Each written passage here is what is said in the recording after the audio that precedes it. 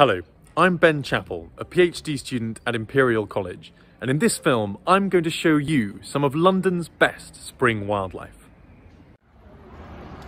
Here in the city, in the midst of so much tarmac and concrete, it's easy to feel cut off from the natural world.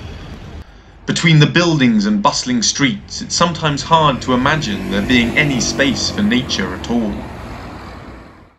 But London is actually one of the greenest cities in the world, and especially now that winter's over, there is life everywhere you look. One of the most dramatic changes at this time of year comes as London's trees sprout fresh leaves, painting much of the city a vibrant green. London's parks are home to some truly remarkable trees. Richmond Park in the southwest is one of the city's largest green spaces and contains over 130,000 individual trees, many of which are hundreds of years old. This one, the so-called Royal Oak, is around 800 years old and was already ancient by the 1630s when Charles I created the park. It's extraordinary to think just how much has changed in London during this magnificent tree's long life. But it's not just the largest of London's parks that support some fascinating trees. One of the most familiar throughout the city is the iconic London plane, with its characteristic flaky bark. Around half of all the planted trees in London are of this species, which is thought to be a hybrid of the American sycamore and the Oriental plane. First discovered in the 1600s, it was widely planted throughout the city in the 18th and 19th centuries, and is now the commonest London tree, lining many of the capital's best-known streets. London planes are able to thrive in these very urban surroundings because they can tolerate relatively high levels of air pollution. All trees absorb gases through tiny pores in their trunks, but in cities these often become blocked by pollutants. Planes, unlike most other trees, grow fresh bark at a rapid rate beneath the surface. This enables them to frequently shed their pollution-laden outer layer, helping them to stay healthy. This is also what gives them their distinctive mottled appearance. The ability of London's trees to absorb pollution also benefits us. Each year they remove over 2,000 tonnes of pollutants from our air. And in a city that suffers so badly with air quality, trees make a real difference to our health. But that's not all our trees do for us. Every year they intercept 3.5 million cubic metres of water, helping to prevent flooding. London's trees also store over 2 million tonnes of carbon, drawing down CO2 from the atmosphere and helping to mitigate the impacts of human greenhouse gas emissions. Of course, London's trees also provide rich and varied habitats for wildlife. At this time of year, you can often hear the resonant drumming of great spotted woodpecker, especially in the early morning and late afternoon. This striking black and white bird can be found wherever there's a handful of trees, even in the very heart of the city. The equally beautiful green woodpecker mostly feeds on the ground, so doesn't like purely urban areas, but it can still be found in many inner London parks. At this time of year, they eat almost nothing but ants, which they hoover up using their astonishingly long tongues. In fact, the tongue is so long, up to 1/3 of their entire body length, that it has to coil behind the skull, over the eyes and back into the right nostril, just to fit in the bird's head. Just a few years ago, Britain's third species, the lesser spotted woodpecker, was still a fairly regular sight in some London parks. This is a truly tiny bird, barely larger than a sparrow, but it has sadly disappeared, not just from London, but also from much of its former range. At this time of year, many birds are busy trying to attract a mate, and while woodpeckers do this by drumming, it's birds' song that dominates London's parks and wooded areas. and the first Sunday in May every year is International Dawn Chorus Day. But if you missed it, all is not lost. The Dawn Chorus is at its peak between late April and early June, so if you're watching this soon after it's released, then there are still a few weeks to go. The experience is best around half an hour before and after sunrise, so if you can bear the early start, then you will be well rewarded. Birds sing at this time, partly because there's less background noise and the air is stiller, allowing their songs to travel up to 20 times further than later in the day. If you do sleep through your alarm, don't worry.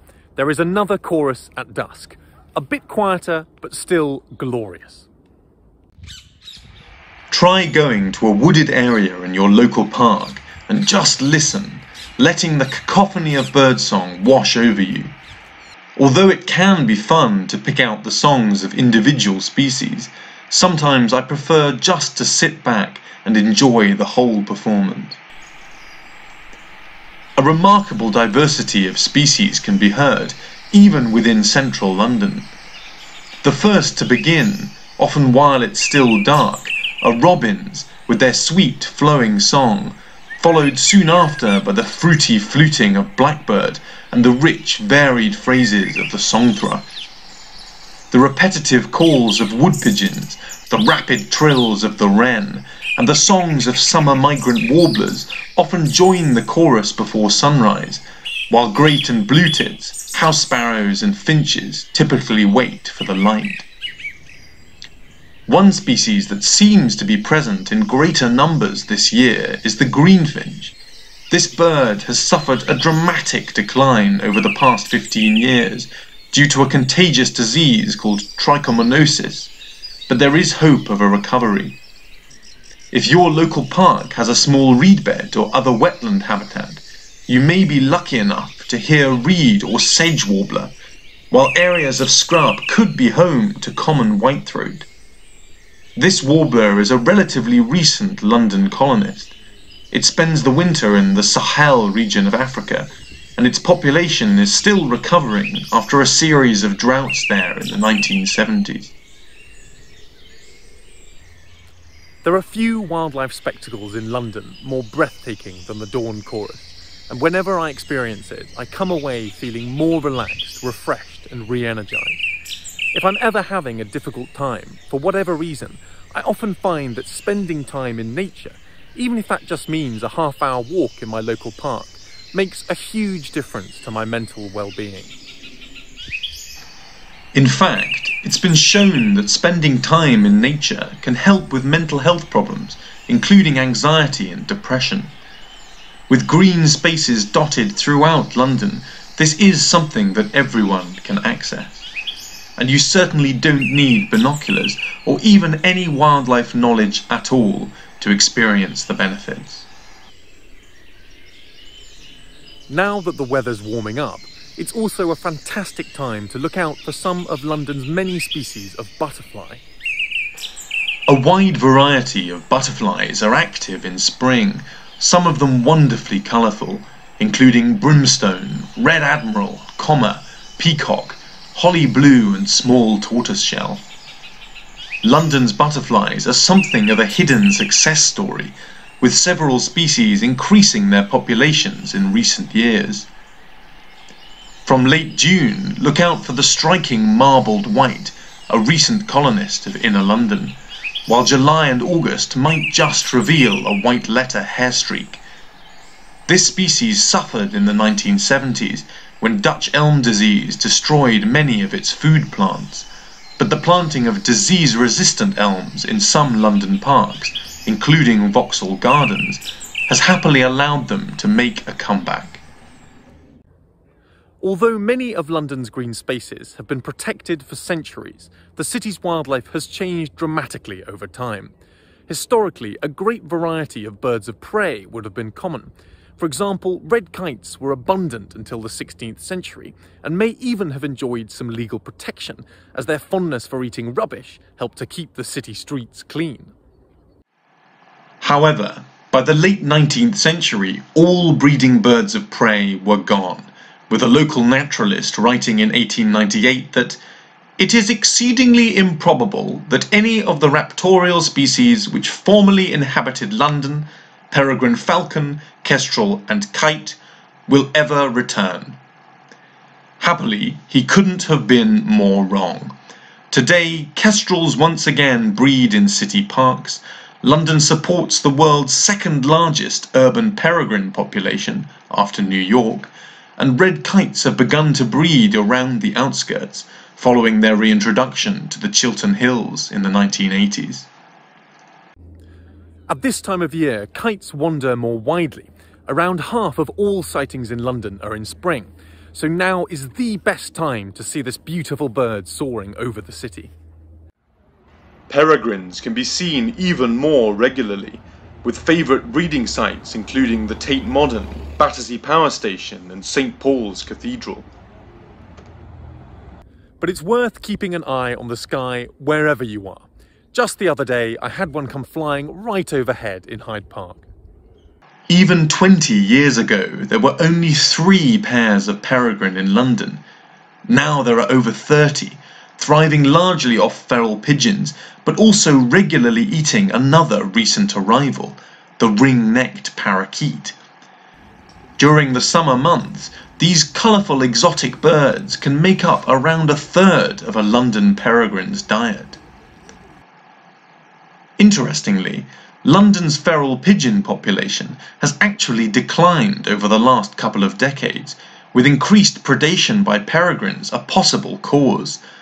However, it's more likely a result of changing attitudes towards the species, including the end of licensed feeding in places like Trafalgar Square. Other familiar species that appear to be declining in London include house sparrow and even blackbird, perhaps because of the remarkable rate at which private gardens are being paved over.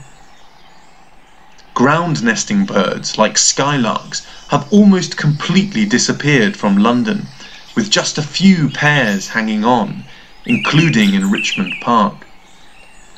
Even here, they remain extremely vulnerable to disturbance from people and dogs, and it may not be long before the iconic spring song flight of this species can no longer be heard in the city.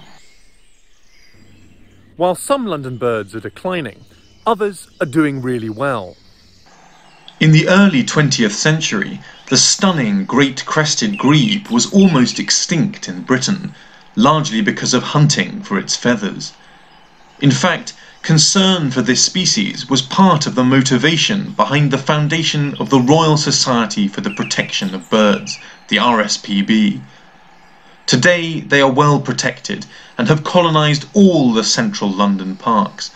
Look out for their spectacular breeding displays in spring, and for their lovely habit of letting their stripy chicks ride on their backs. Many other water birds are thriving in London, including introduced species like Egyptian goose. 15 years ago, only 6 pairs were recorded across the city, but now it's a widespread and frequent sight. The mandarin duck, originally from East Asia, is an even more exotic-looking addition. Unusually for ducks, they nest in tree holes and are well established wherever there is suitable habitat. One of London's most beautiful birds also frequents these wetland habitats. It's a species many people might be surprised to see in the capital, but the only view you're likely to get is a brief flash of blue. It is, of course, the kingfisher. Any area of water with enough fish and somewhere quiet for them to nest could be home to a pair. Wait until dusk and you might just catch sight of yet another unexpected species. Most people don't even know it exists, and yet this bird is thriving in some unexpected locations. It's the adorable little owl, and it's now breeding in many of London's larger parks.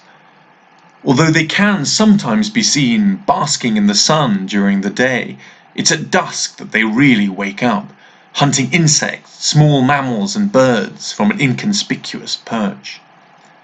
They're very vocal especially when they're breeding, so listen out for their whipped, almost cat-like call.